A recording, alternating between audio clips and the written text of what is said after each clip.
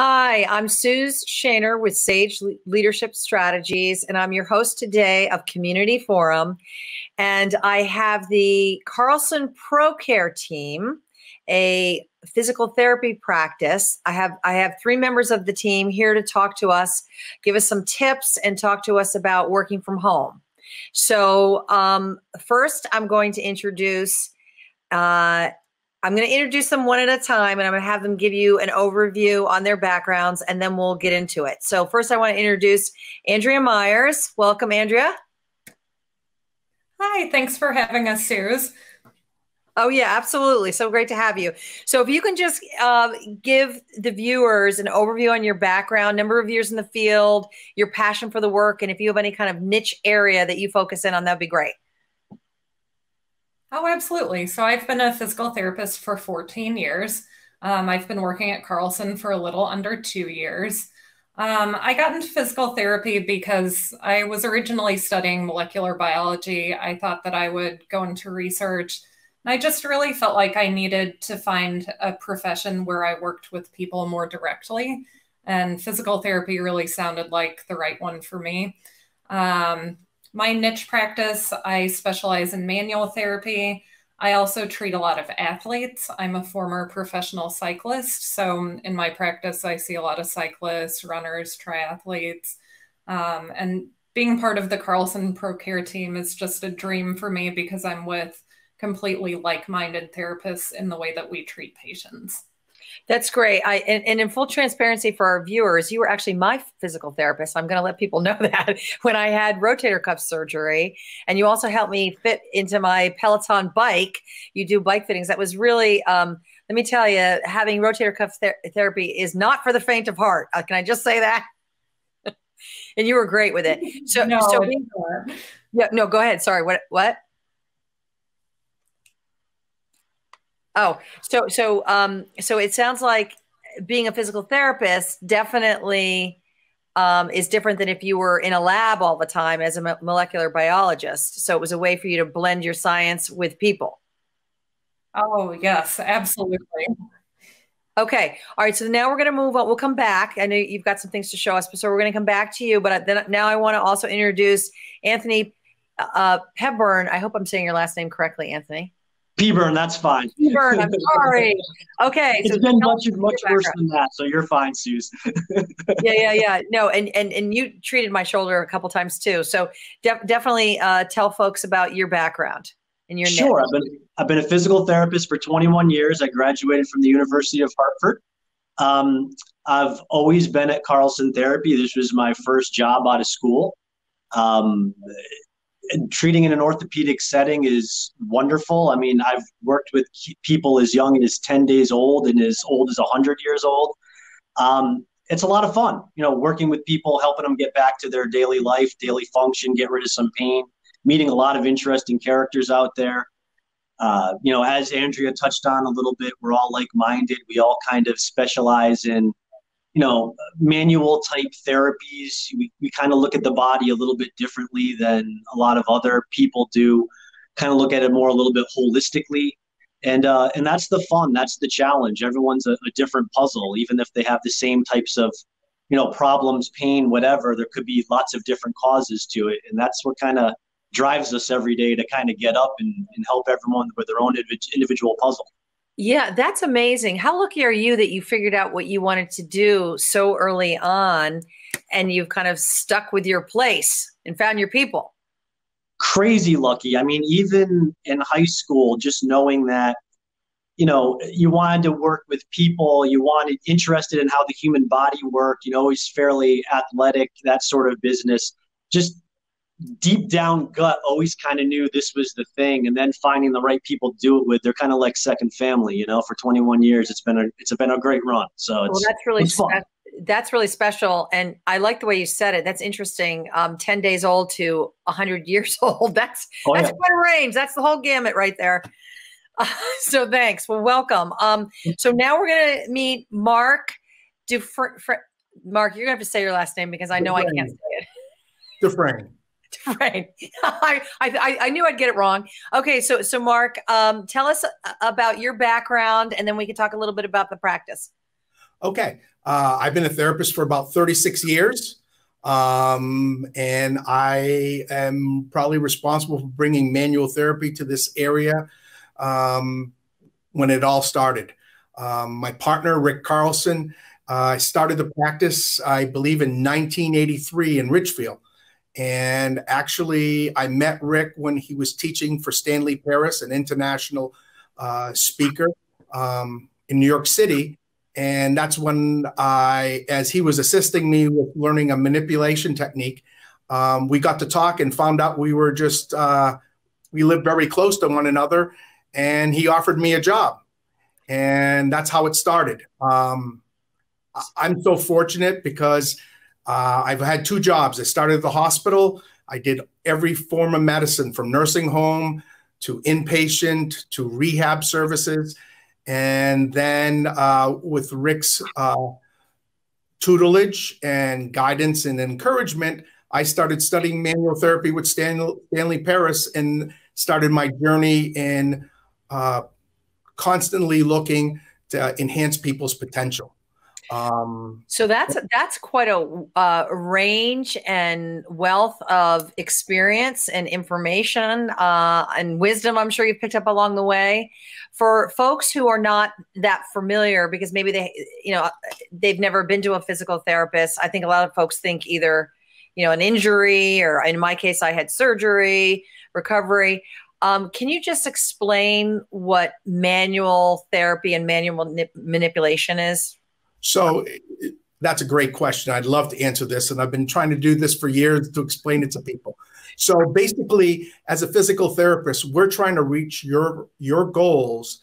But this is not through medication or surgery. It can be before or after. But what we're actually doing is looking at the body holistically as well as system oriented. So we do a physical evaluation. We will use many different techniques. We will look at range of motion, strength, mechanics, the way the muscle tightens, the way you move. And with a lot of our postgraduate training, we use more muscle energy, counter strain techniques. There are many techniques that we do. Traditionally, therapists just stretch, exercise you, and put you on stim. Totally different experience here. It's a head to toe. We listen to your goals. You may have a problem with your knee. During our physical exam, we're going to look at your pelvis. We will look at your posture. We'll look at your ankle. And we're not looking to mask the pain or exercise you in a bad movement pattern. We're looking to find the cause. And that's one thing Rick always instilled into me is don't get fixated on making the pain go away. Focus more on the biomechanics. Why do they have pain? Because once you figure that, your outcome is much better, and you can design an individual program. You can go to Google and get 1 billion exercises for the knee, but if you don't analyze the person's limitation, their comorbidities, your success rate will be average at best. Yeah. So it sounds like you're trying to get at the root cause. I mean, obviously the human system is a complex system and everything's interrelated and interconnected, and you're trying to get at the root cause. So you're treating the whole system and not just symptom management. Yes, exactly. And when we say the system, traditionally physical therapists think more of muscle and skeletal. All of our training, when we say manual therapy, we've done extensive hundreds, maybe thousands of hours in various techniques, and where it could be from mobilization to positional release techniques. Some terms that you may not used to hearing is Feldenkrais, craniosacral, even visceral manipulation. We look at how each system, look at the body as an ecosystem. If one system in the body is having trouble, it affects all the system. What we're trying to analyze, what is the major root cause, and then see how to help the interconnection, because ultimately we're trying to get the patient to their goals. Yeah. So it sounds very rich. It sounds like you really have somewhat of an eclectic approach. I know that you use an osteopathic model approach that's different from some other PT practices. Can you speak to that? Well, yeah. we're not osteopaths, but their principle structure governs function. So traditionally, if someone gets diagnosed with a knee problem, they'll stretch the knee, do a little stim, and do some exercise. Well, the structure governs function. That's what I was trying to allude to and not really, mention that. But, if the ankle is missing 10 degrees of tilting up, that will shorten their stride. In that ability, when they shorten their stride, the back of the leg, their hamstrings, their gastrocs all shorten. And by doing that, they're going to affect their SI joint. That's your pelvis connecting to your back. And when you affect the mechanics, you're taking a chance on a neural compression, neurovascular compression. So we're actually looking at all those factors. We're looking for all the structural deficits that affect why that person came to us. Okay, great. Now I want to kind of call up your colleagues here. I wonder if we can we get a screen where we could kind of have everyone up? I don't know if we can do that. Oh yeah, here we go. Okay. Hi, here we all are. So I'm curious, and any one of you can feel free to chime in terms of what you're finding in your practice, given the pandemic. Like, in other words, are you finding different kinds of things? If anyone wants to speak to the protocols that you put in place, or different kinds of reasons why people are coming in or people are not coming in. So does anyone want to take that?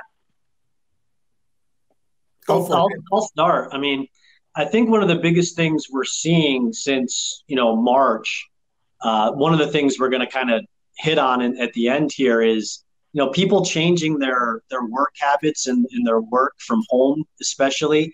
A lot of people coming in with, neck problems, back problems, shoulder problems that really have to do with posture and sitting and ergonomic setup. I think that's one of the biggest things that we're seeing in the everyday population. Now, the other subset of that, I think in some of the more elderly people, we're definitely seeing more deconditioning in general, just people not going out as much, getting up as much, moving around as much, either because they're afraid to or just don't have the means to or the help to. So I think those are the biggest, subsets of people of conditions that we're seeing since the pandemic started. So people who are working from home, obviously their setup's not great, and we're going to talk about that in a minute. And people who are elderly and maybe retired and don't have to work from home, but they're not getting out, they're not mobile, they're not exercising as much as they can, and so they're having some effects from that.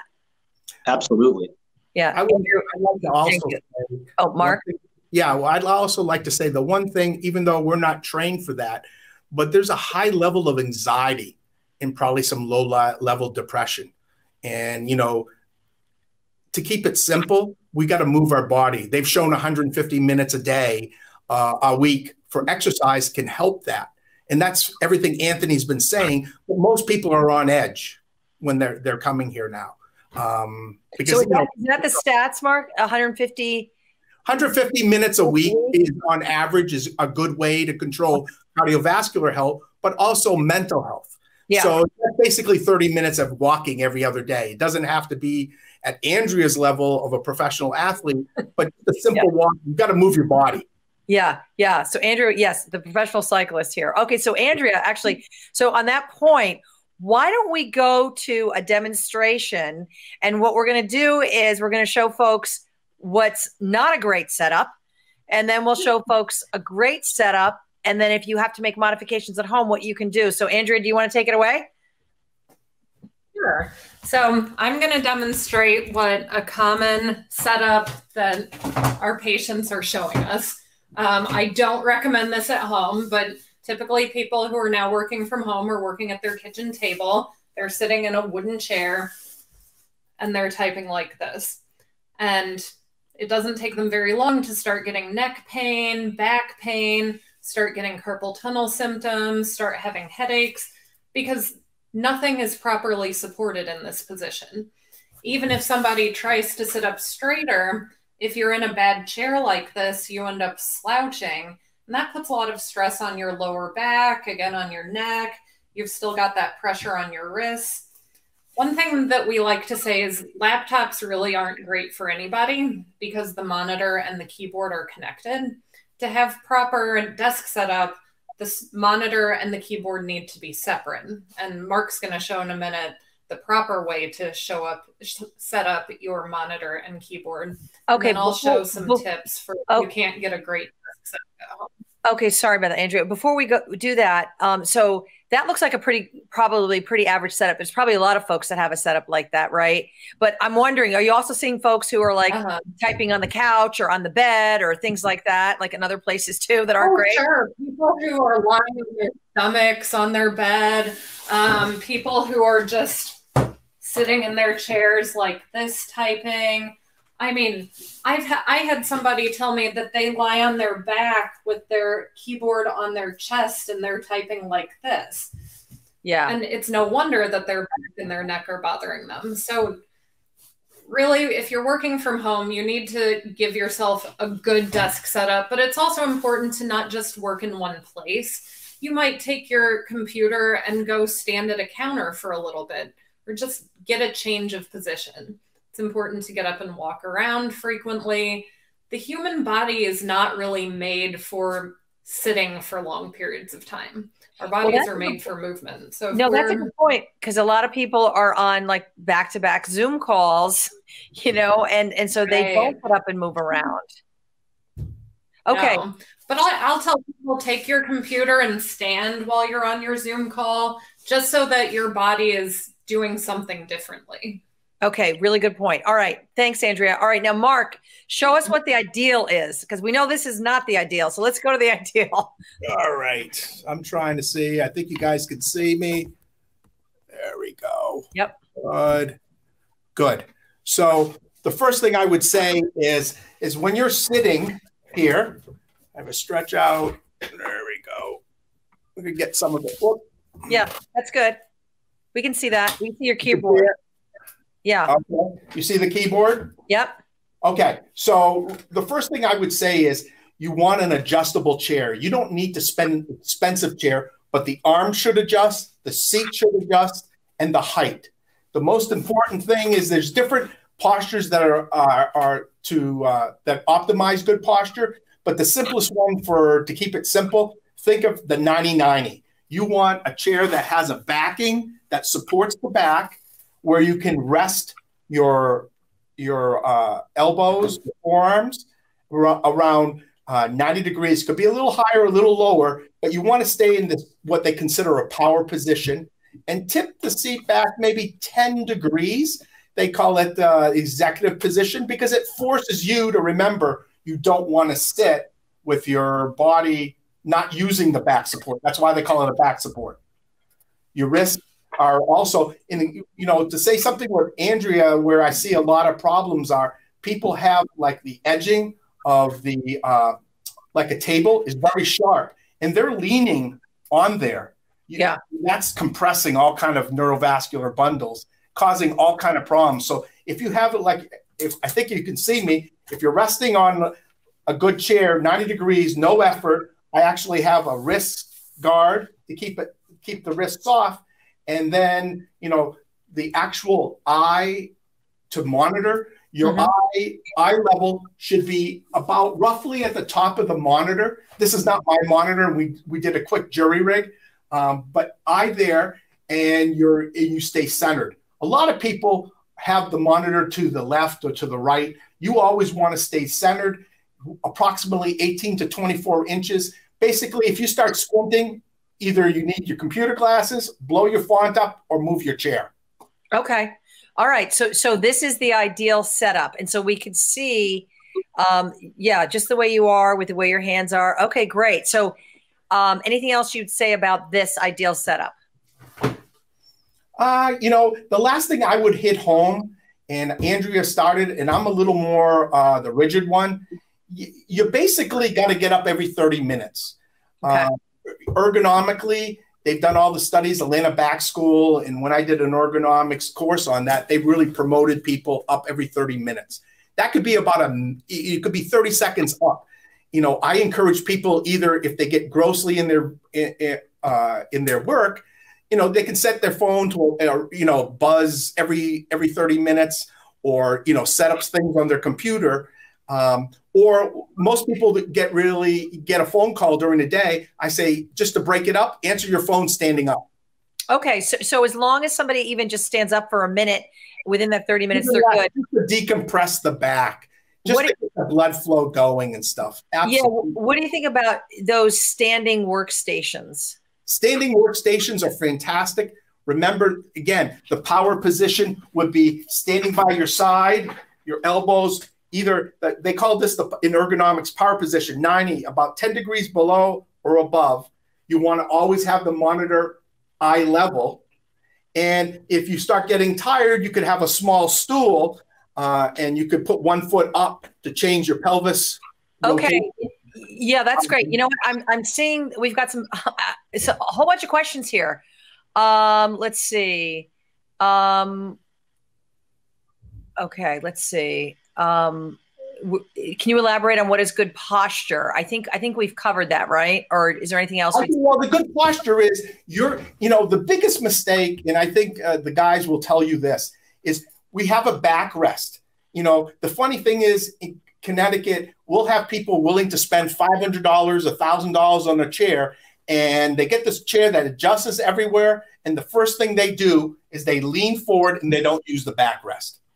So that's why I was suggesting tilting the backrest about 10 degrees. So they call it executive position, like you're leaning back and your legs are on the desk, the traditional movies where you see the executive. But just leaning it back is a reminder to use your backrest and use that. Okay. Straight ahead. You don't want to pull closer to the screen. Okay. You be able to stay on the backrest. So is it better to have a laptop or a desktop? Desktop. You can still work on a laptop, but you got to think about it a lot more. And truthfully, it's an investment. With COVID happening, a lot of people are working at home and they don't see anything in sight of them leaving. I would say you're better off investing in yourself, investing in a good adjustable chair, maybe a regular tower, monitor, the whole bit, and really get everything set up for you. Because long term, the amount of people we're seeing, I would say a good 50% of our patients are all ergonomic nightmares, and that's why they're coming.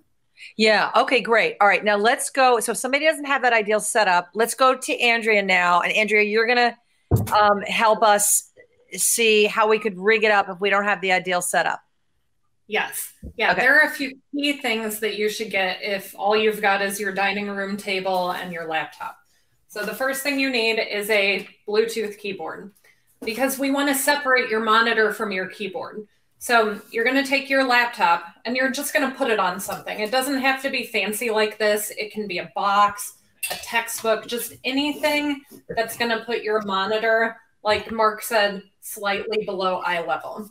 So then you're going to take the Bluetooth keyboard and you're going to put it at the right height to allow your arms to be in that power position, like what Mark was talking about. Even better is if you can roll up the towel and put it here to use as a wrist support. And then you want to get a Bluetooth mouse. Again, the location of the mouse on a laptop is in the worst possible position. It puts a lot of strain on your shoulder and your wrist. So you want to separate the mouse from the laptop so that you can use it freely and not be relying on the laptop mouse. You want your mouse and your keyboard to be close to each other. You don't want your mouse all the way over here so you're like leaning to use it.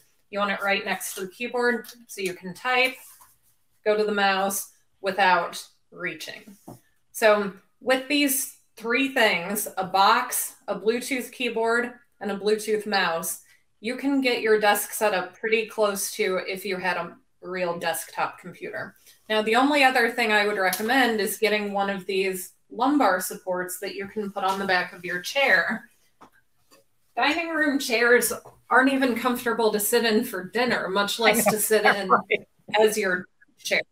So you want to make sure that that lumbar support is in that curvature in your lower back.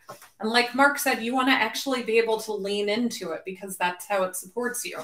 So then you're probably going to have to scoop closer so that your arms are relaxed, your wrists aren't cocked up, and you're in a nice, comfortable, stable position. So again, you can see you don't need a lot of fancy equipment to give yourself a better desk setup, just a few key things here. Yeah, absolutely. Okay, that's great. And we've had a whole bunch of questions coming in. We have like 2 more minutes. So maybe I'll take one of them that was from earlier on. But in terms of the work from home setup, so you've given everybody some really good practical tips. I have a question from earlier. Maybe Anthony, do you want to take this one? Sure. Why is your physical therapy different than other physical therapies in the area? I think Mark hit on that, but is there anything else you want to add to that? I think just to hit home, using more of a whole body biomechanical approach, really trying to figure out the root cause of what's going on. Some people are into just kind of, treating the symptoms, and sometimes your pain is actually a symptom of some other dysfunction in the body. So it's really kind of looking at it from a whole systems approach. If someone's having pain with walking, whether it's their knee, their hip, their ankle, assess the walking. What is not correct, what is not moving properly with their walking, and try to get the whole system moving properly again so things aren't grossly butting heads. And it all comes down to biomechanics. Yeah. So we've got like maybe a minute and a half, and I don't know if you have time to do full justice to this, Anthony, but one of the questions is around, I hear you also do orthotic fittings. How are your orthotics different than me going to a podiatrist to get fitted? Because I would never have thought to go to a PT to get fitted for orthotics. We do a brand of orthotics that is a little bit different. They're fitted differently. They're kind of fitted in non-weight bearing.